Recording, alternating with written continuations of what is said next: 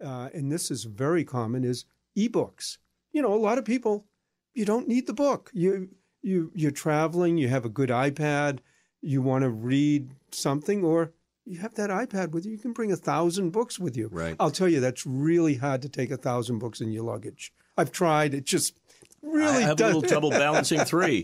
But you're right, in terms of ease and convenience. Ease and convenience. But one of the things, and again, there are advantages to disadvantages. Again, you're traveling, you want to read them. They're books you don't care that much about. You just have fun with it. I find I like the book better, but that's beside the point. But you don't really own that book. If you think about it, you can't sell it. You can't give it to a friend. You can't dog-ear the pages. You can't dog-ear the pages. You really own that account.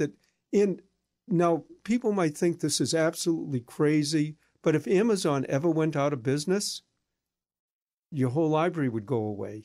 It would, or if you stopped subscribing to Amazon, every book you have just disappears. There was a TV